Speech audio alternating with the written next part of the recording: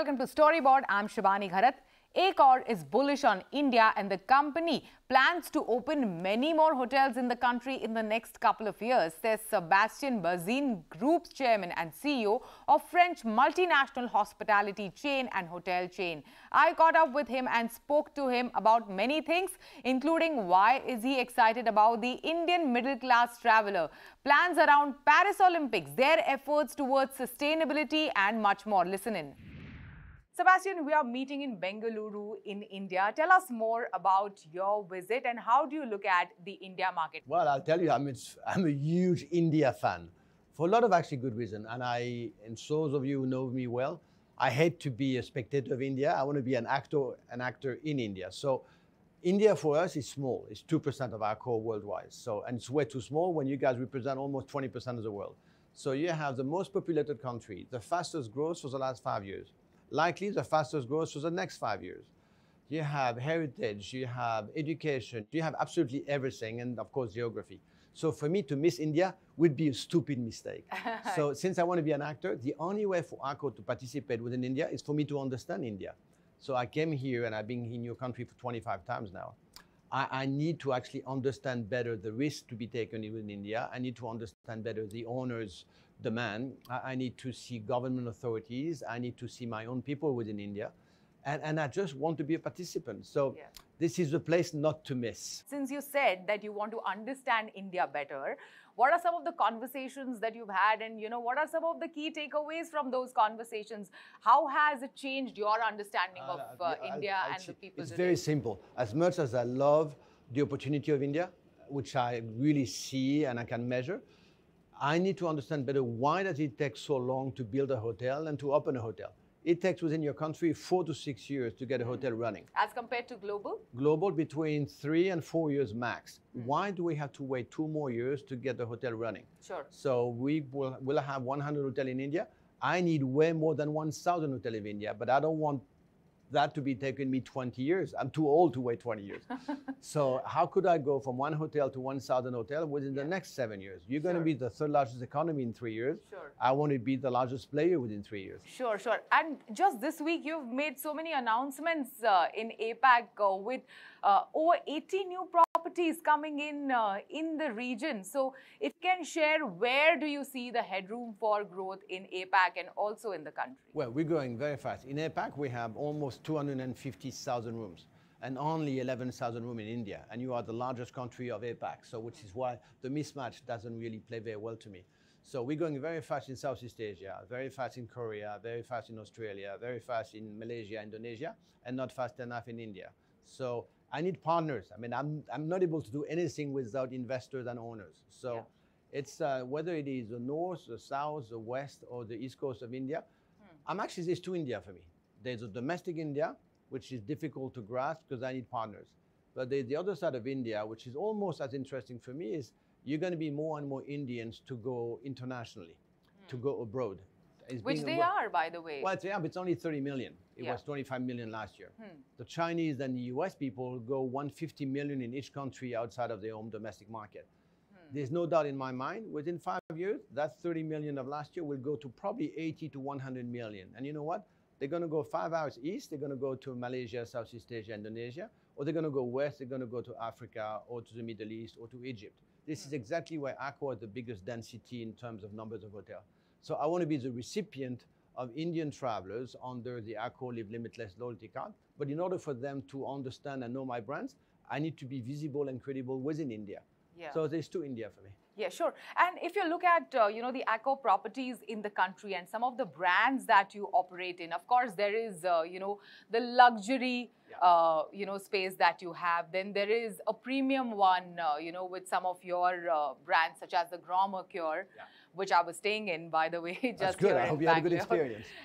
Then there is, of course, there is a budget, mid-budget, which is the likes of Novotel. And then absolute budget category of hotels, which is Ibis and Ibis Styles, which operate in the country. Where do you see the maximum headroom for growth in the country and why? Yeah, there's actually two ways to look at it. There's the affordable housing, affordable accommodation, which is, as you said, Ibis, Novotel, Mercure. That caters very well to the lower middle class, which is 30% of India today. And those people are super happy to go to secondary, tertiary cities and get something they can afford when they want to visit families. Sure. And then there is the Pullman, Swiss Hotel, Fairmont, Raffles of the world. That is for the most privileged, blessed people or the higher emerging middle class. But your middle class people is going to go from 30% of today's population to 65% probably within 10 years or 20 years. So you need to be in each segment, but don't ever lie, don't ever overpromise, but make it a place when you can actually, you feel you're not being gypped. You feel you have value for money. So Accor has 46 brands. So I will cater for you depending where you want to go and how much you want to spend, which is what we do elsewhere as well. But what will be your focus? Like, where will the push be? Which segment? Well, volume-wise, we'll be going deeper and more speed on Ibis Novotel Mercure. This is where you have the greatest, largest population demand and appetite. Sure. But in Udaipur, in Jaipur, in Bangalore, in Goa, we're going to make a big push on luxury positioning with Sofitel, with Raffles, with Orient Express, and with Fairmont. So it's two different ways of approaching and two different teams of Accor. Because I reshuffled the Accor organization on two different expertise. Scale and luxury. What are some of the challenges when it comes to creating luxury positioning and premium positioning in a country like India, where, you know, if you visit any of the hotels, like any of the luxury properties, hospitality is something that you will be blown away by. So do you find it challenging at all to create that luxury positioning in the India market? No, it's not more challenging than being in the Middle East or being in San Francisco or being in London. It's kind of the same challenge. Don't ever lie. Make sure people see the materials, the beauty. When they touch a doorknob, they need to understand that, I guess, it's not cheap. Same thing with the shower fixtures. So it's no, it's not more difficult. You know, a lot of people have been telling me that luxury market in India, maybe it's going to be difficult. But you invented luxury. Oberoi invented luxury a long time ago. So did Taj. So did Leela. So I'm only learning from what existed already and trying to enhance it, which is difficult, by the way. So you're learning from Oberoi, Taj and Leela, Sebastian. Let's just zoom out and move out of India market, and let's speak about, you know, the global hospitality business. Sustainability is a hot topic for hotels and hospitality. Tell us more about your focus and your plans in that direction. Well, there's two focus when it comes to sustainability and CSR. One is water scarcity, which for me is the biggest focus, because you have a third of the global population doesn't have access to drinkable water. Sure. And that alone is unbearable. And of course, when I'm opening a hotel, which we do almost every day, I'm taking the precious resource from local communities. They may not have water, and I'm actually adding more water needs when opening a hotel. That is something that I need to pay attention. And the only way to overcome the resources you're taking from a local community is looking at what is it you are contributing to that local community. And that is the S of CSR. Accor is probably top 3 companies in the world hiring more than 100,000 people locally every single year. And 60% of those 100,000 people never went to university, never had a job before. And they live 3 kilometers away of that newly opened hotel in a small town. Wow. And that is a miracle of Accor, to be able to do it at ease, with passion, energy, and actually welcoming it. And you're talking different colors of skin, different religions, different privilege, different education within Chile, Nigeria, Laos, wherever it is. And we love doing it. And it works all the time. And they leave every 3 years. And I don't blame them leaving, because they just have better self-esteem, stronger person, and they go on their own and do it again and again. And so anything which is social impact, I think pioneering that way is probably a marker on giving a chance to somebody in life. So you have to put the two together. What are you doing for the environment? How much carbon emission are you putting? How much food waste? How much water are you taking? But how much are you contributing to local craftsmanship and local employment? And that's a debate I'm playing with every single day. Since you mentioned hiring, and we are on the topic of hiring, you know, I was speaking to one hotelier once, and, you know, to depict a brand in front of the consumer who walks into your hotel, every single person has to embody the spirit of that brand, especially somebody who's working at the front desk, to every single staff that the customer is dealing with. So having said that, how has the skill set for somebody working in this industry evolved, given that this industry was also affected by, you know, a very like we've been on our knees. Pandemic. We've been on our knees through the storms of COVID, and we've learned quite a lot about ourselves, by the way. I don't want to go back to it, But in many ways, it was kind of a blessed time for me to understand better what Accor is and what should be stopping and doing. So, you know, we've been asking ourselves a question, being in 120 countries, 6,000 hotels, 320,000 people. I had a question last October, what sticks us together? Whether you are at Sofitel or Fairmont or Ibis, by the way.